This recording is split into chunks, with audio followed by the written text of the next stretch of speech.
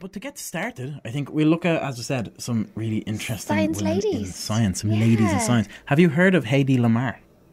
No. And a lot of people haven't. And a lot of people who would know who she is know her as an actress and a model. Oh. And there was a lot of controversy. She appeared in a film called Ecstasy, a German film, in 1933. She appeared nude in the film, and there was a lot of controversy about this. It was the 30s. Yeah. So obviously that was like, what are you doing? And the problem with her, and I have a picture of her here, and you can kind of nearly see it to an extent. She was stunning, absolutely stunning. Very much of the time as well, like very glamorous. 30s glamorous Hollywood sort of look. But the problem was, as it has happened for a lot of women with stuff like this over the years, her looks kind of overshadowed everything else. And it was one of those things where people remember her for that. Okay. Remember her for being this absolute stunner, and she was a great actress, and she was a model and all this stuff. She did science. Yeah. But she was so pretty. But she did amazing stuff in science. As I said, definitely more than a pretty face. Yeah. Herself and a person she worked with, George Antheil. How would you pronounce that name? Antheil? It's a very interesting name. But anyway, her and George developed a radio guidance system. And the technology that's used there has been used in multiple other things, from the phone you're using now to Wi-Fi. No way. It was a massively important and influential thing. Yeah. And it took a long time for her to be really recognised for it. Now, she has been, in 2014, she was inducted into the National Inventors Hall of Fame. Oh, brilliant. So she has gotten the recognition now. Yeah. But that's a huge That's massive. thing. And I mean, the worst part is, I've watched a lot of movies from the 1930s, 40s, 50s, because I love that style. And yet I still didn't know her. Yeah. So I like science and I hadn't heard of her, and I like those style movies and I still hadn't heard of her. So I'm sorry. Yeah. Like that. But I think that's the thing. I think the problem is there's a lot of, and as we go through this we'll find out more about it, there's a lot of women who've done amazing things in science. And we don't know about them. Sure. Mayim Balak, who is in The Big Bang Theory, and she's Blossom. Yes, yeah. She was doing a red carpet, and they were saying, excuse me. They asked some question about, it's made a joke about physicists, and she was like, I am a physicist, I have a PhD in what is it, in rocket science. Yeah. And there's I kind of making a joke because she was a girl and she was working in this industry and all this. She was like, no, I was a kid actress, then I stopped being a kid actress. And I went to college, did my PhD, did everything. And she's like, yeah, I'm going to go back to acting for another little while. And it's just that assumption that's just ingrained. It's so weird. But her response was unreal. She just really shot them down. Yeah. Excuse me. Who does she play in it? It's Sheldon's girlfriend. Oh, Amy. Amy. No, that's... it's Amy. Oh, yeah. Who's the blonde one? Bridget? Bernadette. No, Bernadette, sorry. Yeah, I know I'm a Big Bang Theory. But and the funny thing is she's a biologist in the show. Yeah. You think they would have maybe cast, of course that's not acting, is it? Yeah. You're basically just playing yourself, it's not really acting. They're offering her the role. It's like, oh, do you want to be a physicist? And nah, I do that anyway. But that's a really good point. I think that was probably what it was. I think if one of the lads had have said that they were also a physicist or something, people would have just would have been already well known. Yeah, well, that's the thing. It would have been known, and I think it was known amongst fans of the show. Yeah, because I know, I'd heard that she was a scientist herself, and I remember seeing because when that show first came out, I was in love with it. I binged that show. Kind of because it was one of the first shows on TV, that and the IT Crowd, that kind of had the IT Crowd. If anybody hasn't seen it and you're into geeky or stuff like that, funny. Watch the IT Crowd. Chris O'Dowd, man. Oh my god, it's so and Richard Ayoade. Yeah, I can never pronounce his last name. I think it's Ayoade. I think it is. Yeah. Brilliant, absolutely, just fantastic, and both the pair of them and. Together and not together, they're just hilarious. Yeah, brilliant, absolutely brilliant. If you haven't seen it, watch it. That's a good geeky recommendation. I suppose. Definitely watch that show. But sorry, what was I going to say about? Yeah, but those shows kind of came around at a time when I think the whole now the whole geek culture and stuff like that is, and sciencey stuff and all has become really popular, and it's becoming more popular. Yeah, which is great. But I think at the time when those kind of shows came around, like the Avengers films hadn't come out, and like comic book things hadn't become such a big moneymaker and all this stuff. So it was just something that was like, oh look, a TV show that has people in it who are into the same kind of stuff that I'm into. Like maybe it's a little bit less weird now. Like it was so cool. Those shows are great. How did we get on to talking? May and Balak. Oh yes. But go watch definitely the IT Crowd. The IT Crowd, especially if you're a bit disillusioned with Big Bang Theory, because I know a lot of people are now. Yeah. Over time, people have gotten a bit kind of like soured on it and stuff, and fair enough. But if you like that idea of something that kind of like embraces geek culture a little bit, and that did it before it was really popular to embrace geek culture so much, definitely give that a watch. So funny. It is, and I find anybody you mention it to when you're talking about it starts laughing like that because stuff starts coming back to them. It's just that kind of a show. I think I've watched the whole thing start to finish more times than I care to remember. It's good. It's brilliant if you're not a big fan of flying, actually. Because like I have really bad anxiety. It's not so much a fear of flying. It's just I get anxious, and then by the time I'm boarding the plane, I've accepted my death. I've just been like, I had a good one. Like that's it. And I'm not like I don't have panic attacks on the plane or anything like that. I'm very calm because I know I'm gonna die. I'm just at peace. And I just downloaded when I was going to Berlin. I downloaded like 6 or 7 episodes of it and binged it. And I was never happier. And I was like, oh look, I made it, and I got to watch the IT Crowd. Great. But back to the female scientist. Back to the female scientist. You mentioned Marie Curie at the start. Well, her daughter continued in her... Because it was obviously Marie Curie and her husband Pierre worked together on a lot of stuff, and her daughter followed in her footsteps and worked with her husband. Yeah. And actually herself won a Nobel Prize. Good. So like she kind of kept that going, and it was in radioactivity that she continued to kind of study in and stuff. So she definitely kept the family tradition sort of going. Was she protected? Was she protected? Around the radio. Oh, well, at that point, I'd say, there was a lot more knowledge of, like, maybe you shouldn't be so handsy with this stuff. Like, just put in your face. But obviously, Marie Curie herself, her reputation precedes her. Yes. Everybody, I think, even if you don't really know, my memories of Marie Curie, the first time I'd heard of her, was actually Sabrina the Teenage Witch. Really? There's an episode of Sabrina the Teenage Witch where they bring Marie and Pierre. Zelda brings them back. Yeah, she brings them into modern times, or time travel, whatever you want to call it. And she's in that episode, and I just remember the whole time she always refers to him as Pierre. She spits every time she says his name. Yeah. And really, really funny. That was my first knowledge of like, oh, who's this Marie Curie person? Yeah. Oh, she's actually a real person. Yeah. But obviously she was the first woman to be awarded a Nobel Prize. She's the only person to have won a Nobel Prize in 2 different sciences, 2 different disciplines. Oh, wow. Yeah, no one else has done that. And that's only person, not only woman. She's the only person who's done it. The first one, she was a shared Nobel Prize in Physics in 1903 that she shared with her husband. But the second one, it was her husband and another colleague. But the second one was one in chemistry, and she won that by herself in 1911.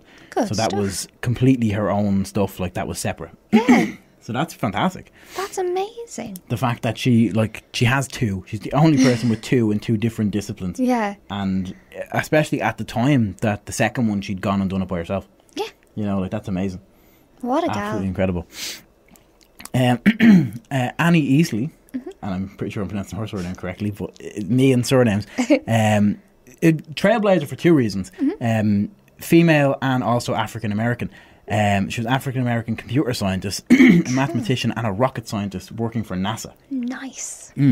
And as this was back in the 50s, so the fact that she was African American was also a big deal. Yeah.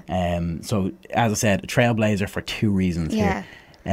She was one of only 4 African Americans that were working in a group of 2,500. Oh my God. So like that's how small this was. So the fact that she was one of only 4 African Americans in a group of 2,500, and she was female. Yeah. Says an awful lot. And she was a leading team member.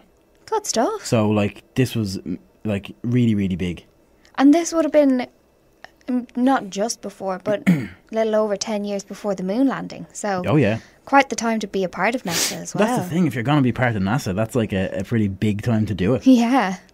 But I think that kind of stuff is unreal, and people like that I think are amazing. You know, where she had like 2 massive roadblocks. Yeah. That should have stopped her. That anybody else that probably would have, either one of those roadblocks could well have stopped them. Yeah. And she didn't let it stop her. She went on to be a team leader, essentially, working on a project in NASA. It's inspirational, like. It is. And I mean, I think I've said it there a couple of times, but to drive that home, to be one of only 4 African Americans on a team of 2,500 and to be female. Yes. In the 50s working in... And that's in the 50s. Like, 50s was not a great time in America. No. So unreal. Absolutely unreal. Yeah. And definitely a name that should be remembered a lot more than it is. Definitely. Absolutely. Look at Florence Bascom, as well. One of these people that, again, I don't think many people that name would kind of ring a bell. I know it didn't for me. Yeah. Well known in geology. Because early on, she got into geology very early when the field wasn't seen as being as kind of big a deal as it was. She was the first woman hired by the United States Geology Survey. She was also one of the first women ever to earn a master's degree, and only the second to earn an American PhD in that field. What? Holy moly. Yeah. As I said, these are names that should be just like... common knowledge. Yeah. They should be huge. Like a household name. Name. That's the one.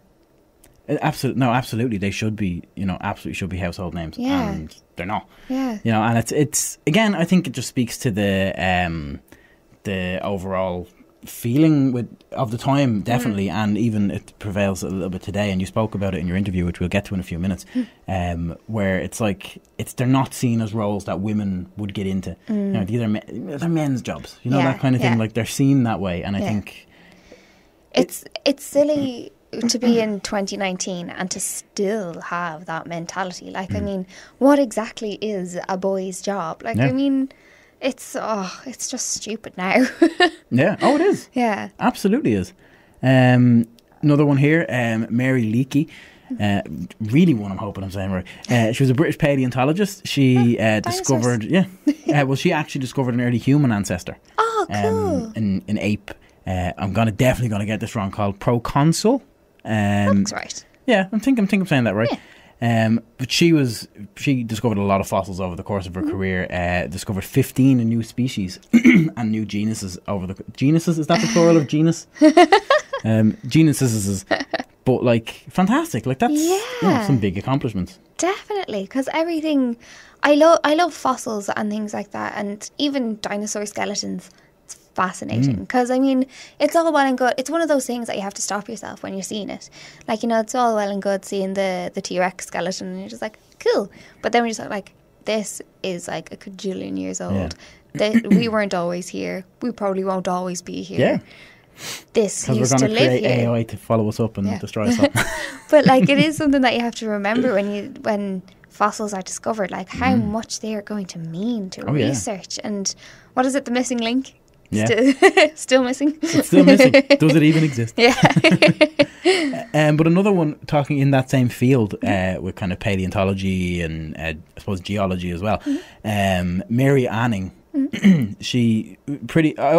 on the website I'm looking at the minute for the information on her is a website called Factiny, and I want to read the little blurb they wrote on her because it's actually a really nice little story. So Mary was still a curious 11-year-old when she discovered her first fossil. Oh my god. Her brother had dismissed it as a crocodile and it turned out to be an ichthyosaurus, which is an aquatic dinosaur. And that's amazing. Yeah. Like, she just came across this aquatic dinosaur that her brother had just gone, leave it, it's a crocodile. I love that. Unreal. And what's amazing about her is all these other scientists, as incredible as they are and as incredible as the accomplishments they have behind them are, they worked for NASA or they went and got degrees and PhDs and all this stuff. She taught herself anatomy, geology, paleontology and scientific illustration. Oh my god. And discovered hundreds of fossils. How? From up to 200 million years ago. Now put that into, like, we just talked about this woman a few minutes ago, and I'm not trying to compare people, but it was amazing that she had discovered 15 new species and all this stuff. But the fact that this woman had taught herself all of these different disciplines and discovered hundreds of fossils, some of which were up to 200 million years old. Wow. That's unreal.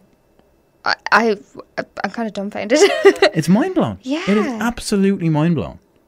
She was a special lady. Really, really was. Like, a special human being. Like, that's just to go and do that. Like, I mean, most people... To have that self-motivation. Yeah. Most people can't motivate themselves to learn one thing. Yeah.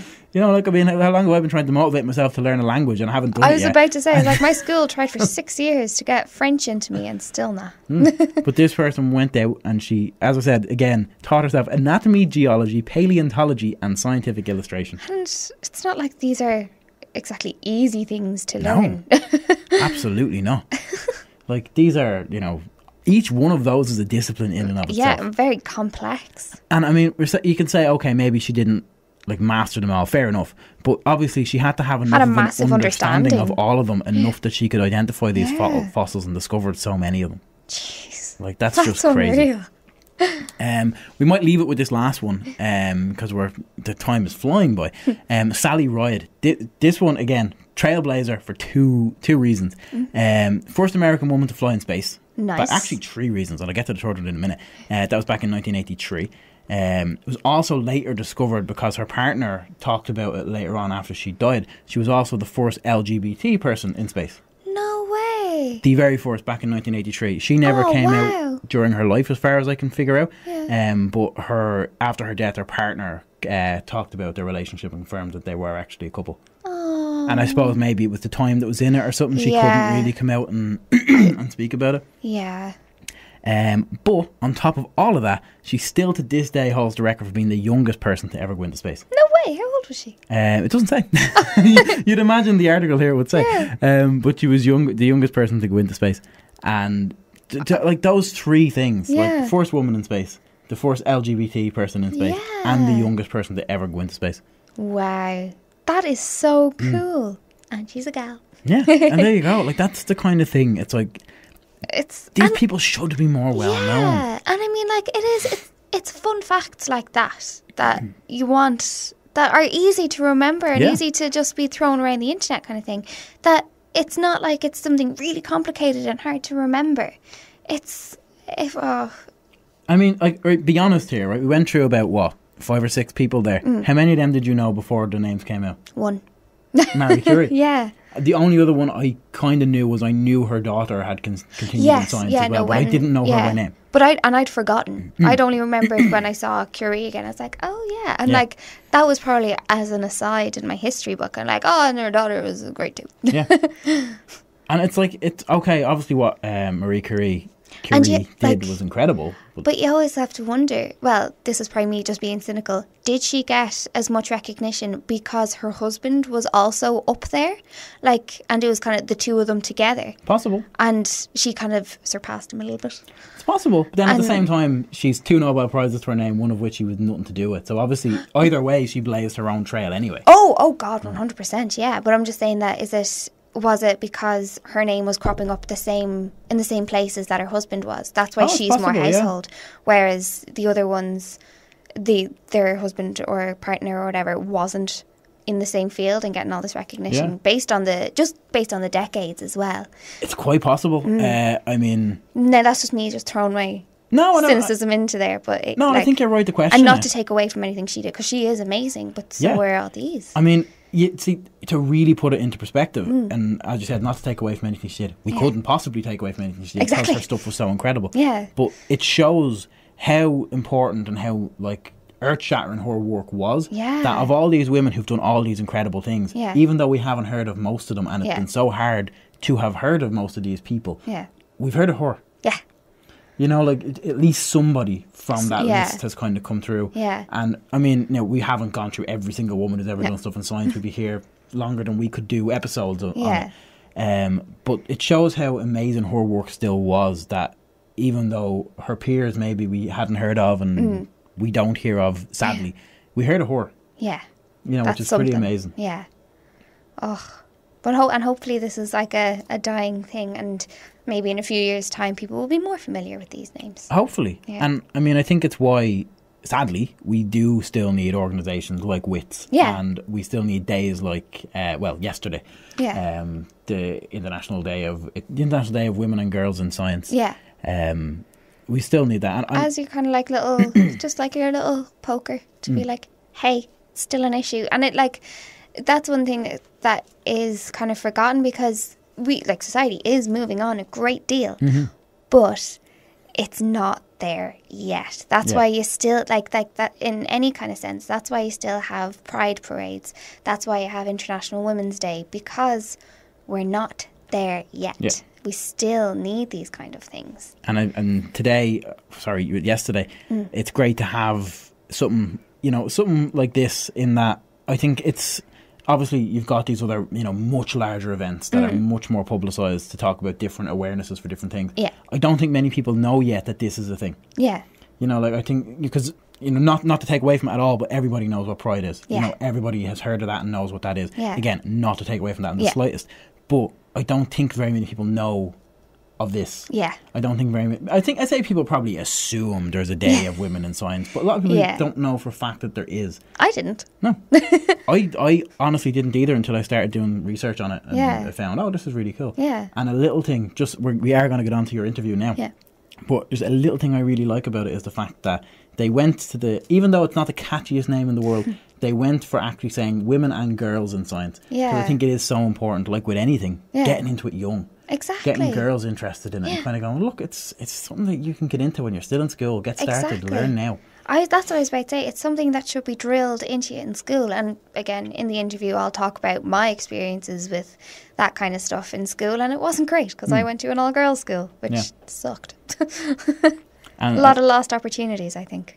But that could have just been my own experience. Yeah. Yeah, absolutely. And I know at my school might have been an anomaly, but our science classes were mostly girls. Yeah. You see that a lot in mixed schools. Yeah, it was mostly girls. I think, because I did biology. Same. And biology that's all. I think biology seems to be the one that has always seemed to draw more female students than the other two. But even with the other two, it was the same with my maths classes as well. Actually, it was mostly girls. Yeah. Like in the higher level maths classes. You see that, actually, in statistics, you see that a lot, actually, just in general. But it is interesting. And it should correlate to the workplace, but it doesn't seem to. Nope. But as I said, you'll get into all that stuff in the interview with Julie, which we're going to go to. We'll go to now in a few minutes. But a lot of these facts, I said, go look it up online. There's so many more people. Yeah. There's so many more interesting people that you should really look into and know who they are. And it's really encouraging as well. Absolutely, because it's nothing. If anything, I think for me, and I think we'd all have different people, but for me, I think the person who was like by far, for me, the most inspiring was Annie Isley. Yeah. Isley. No, I'd agree. Because just the barrier she broke down. And the barriers she broke down, and when she did it. When she did it, 55. Holy crap, like that. 1955. The only one of the only females and one of the only African Americans on a team of 2,500 people. That's astounding. Like, she's amazing. Yeah, she's someone who should be in your history books. Should be much bigger. And I know in the US, I think it's this month is Black History Month. Yes, yeah, I think it is. Yeah. And she's somebody that I think definitely should be highlighted for, when you're talking about people like that who broke barriers, not just for women, but for African Americans. Yeah. It's huge. It's